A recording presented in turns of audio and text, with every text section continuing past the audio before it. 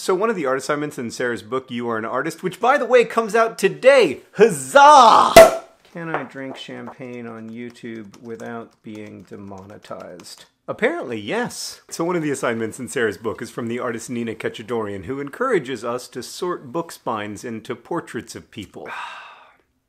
That's what I needed this morning. Like, here is my portrait of Sarah, understanding poetry, magic, and loss, keeping an eye open, making art together. And here is a self-portrait I made about the current historical moment, the Pox Party, a supposedly fun thing I'll never do again. By the way, I dressed up to feel like a person. Anyway, good morning, Hank. It's Tuesday. Horror abounds in every direction, and today I would like to tell you about some books I have found helpful in this time, including, of course, Sarah's book, which will get you sorting your library and collaborating with friends across time and space, and generally engaging with the world in thoughtful and artistic ways. I'm so glad it's here at last. Sarah's virtual book tour begins tonight. More info in the doobly-doo. But I've also been reading much else, including another book that comes out today, Lulu Miller's stunning and brilliant and completely unsum-upable Why Fish Don't Exist. I love this book so much. Like, if any of y'all enjoy my podcast, The Anthropocene Reviewed, Why Fish Don't Exist is what The Anthropocene Reviewed wants to be when it grows up.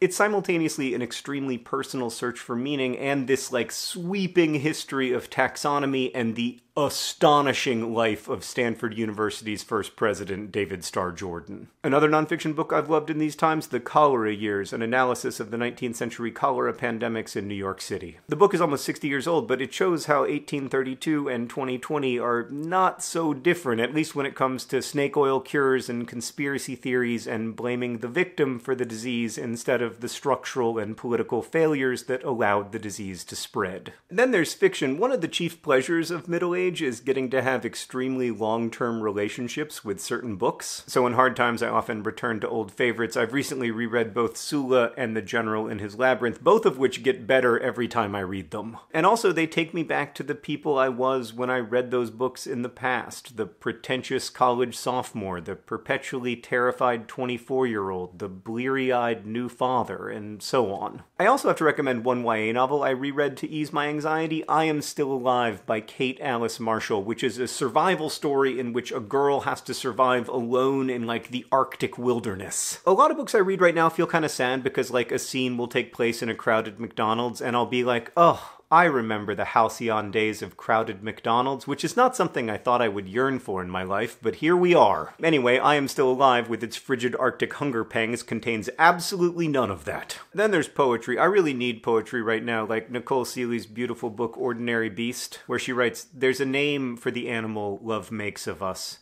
named, I think, like rain, for the sound it makes." And I really, really need Paige Lewis's book, Space Struck. This book gives language to the overwhelming anxiety I'm feeling as when they write, I'm the vice president of panic, and the president is missing. So Hank, that's what the vice president of panic has been reading to help me through. I'd love to know what you are reading or looking at or listening to help you. Let me know in comments. I hope to see lots of you at Sarah's virtual book tour in the coming days, and Hank, I will see you on Friday.